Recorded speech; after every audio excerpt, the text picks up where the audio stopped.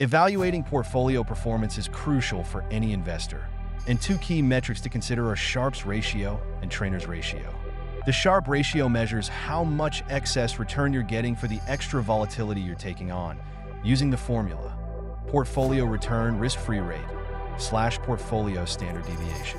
A higher Sharpe ratio indicates better risk-adjusted performance. On the other hand, the Trainer ratio focuses on systematic risk, calculated as portfolio return risk-free rate / beta. It helps you understand how well your portfolio is performing relative to market risk. While both ratios offer valuable insights, they serve different purposes. Understanding these metrics can significantly enhance your investment strategy and decision-making.